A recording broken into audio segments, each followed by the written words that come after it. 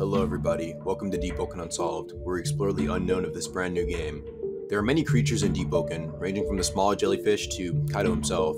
However, today we're taking a look at a creature that many are confused about if it even exists in the game or not. Now you guys have been spamming my DMs to take a look at this creature in the game that I will now be referring to as the box spider. So there are two things to look at here, the image and the gif of this box spider. Looking at the box spider's image, some would say that it would look real and would be immediately convinced that the spider box was just some super rare spawn or something of the sorts. The thing here is that if you think about how Arisia works, it would not make sense for a monster like this to spawn on the lower side of Arisia. We can tell that it's the lower side of Arisia because of the zipline attachment on the right side of the tree here, which is right next to the bandit leaders in the town, which is the lower side of Arisia. But let's take a moment and maybe assume that perhaps they made the box spider some super secret rare monster that can spawn anywhere, something that they did not even tell the testers about due to how secretive it is, which they do sometimes. They don't tell us everything. If we take a look at the GIF here, we can immediately notice two things wrong about it.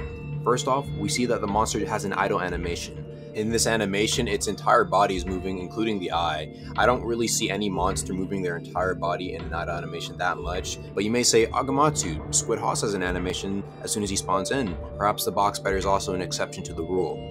However, I would just reply, just take a look at right below and we can see that this is proving this false immediately. We see that the posture bar is not decreasing at all and is also at full posture. I don't know if you know, but nobody ever just sits at full posture. The verdict I give the box spider is that it's clearly a myth.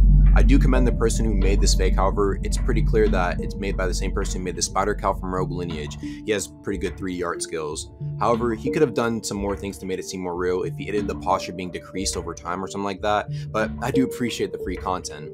If you guys enjoyed this episode of Deepwoken Unsolved, subscribe and I'll see you guys later. Peace.